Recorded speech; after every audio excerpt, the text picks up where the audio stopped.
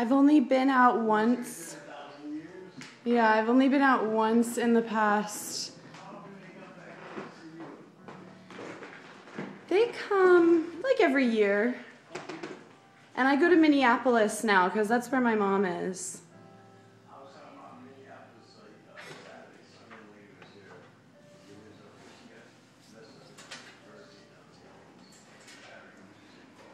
Oh yeah, I kind of like it there. Yes, Minnesota nice. That is a real thing.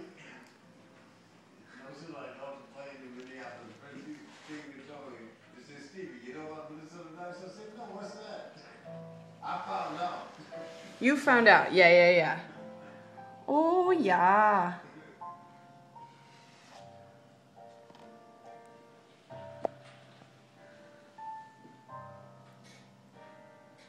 So this show is many different artists.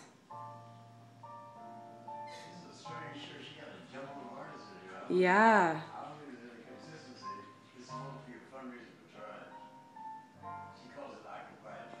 Uh-huh.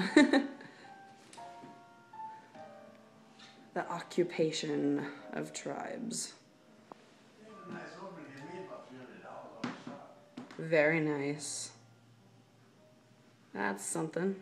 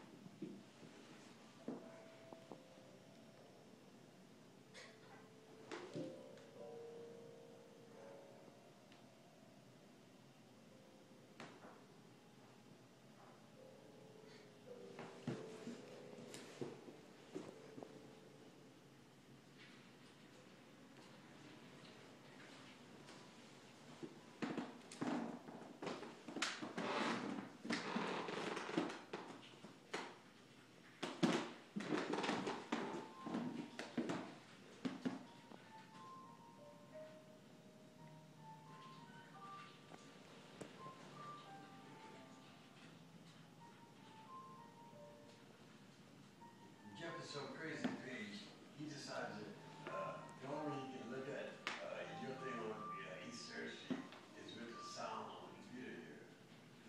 And then I asked him, what did it sound like? He told me, the only sound here was the wind. Yeah, it was a windy day.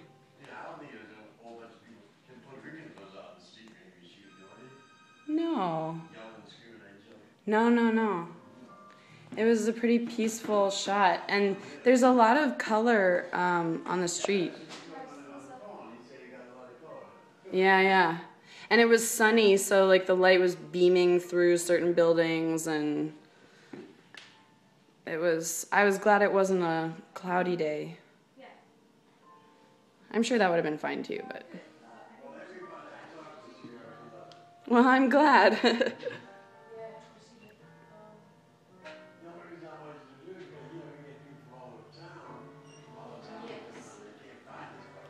No, it's a really good idea. Then they're like, okay, that's exactly where it is.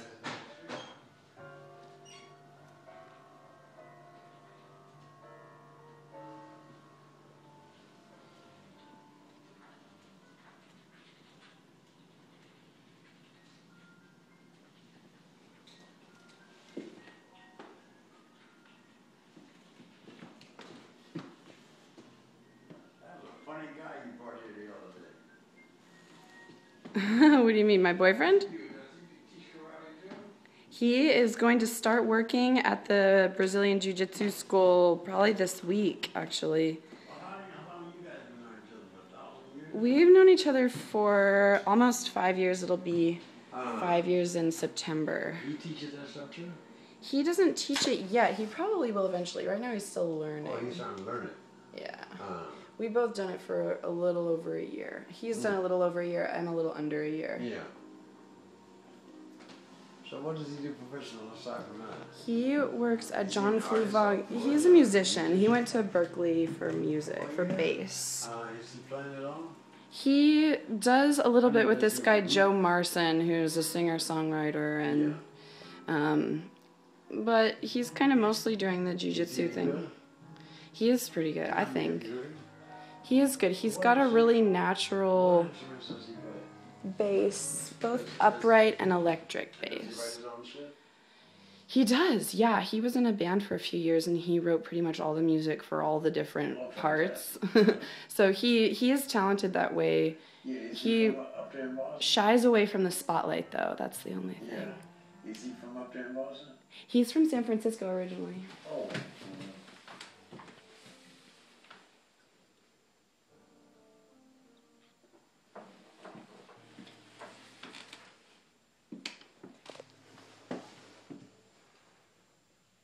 And all else you shoot while you shoot my bookcase.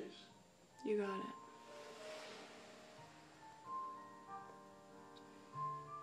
Because I met the super rich woman. And that's in that other room, yeah. Yeah, I met the super rich woman that used to be director of the music of my regard.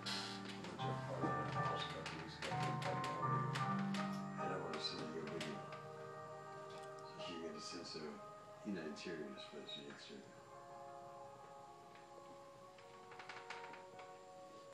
That's great.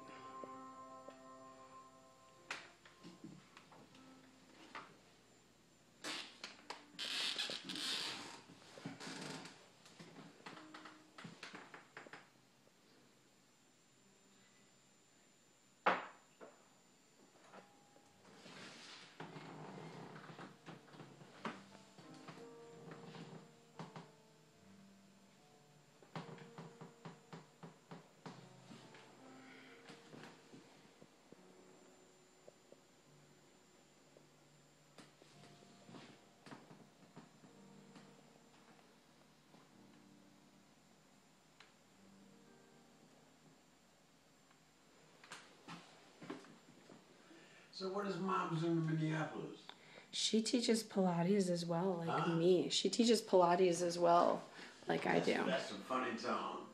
Yeah. Years ago, this Native American came here for the summer. And he would come over here every day and see me, strum his guitar and tell me stories about being Native American. And he's from Minneapolis. And he's the one who invited me out there. Okay. And I couldn't see a damn lick. But I was writing plays at the time, so I took a couple of people, from New York here, reciting my plays, and we went out there to the performers. We got there about 7 or 8 or 9 o'clock at night. I can't remember what time we got there. They put us in some little hotel near the airport. I can't remember what the hotel was. I mean, it's still cheap.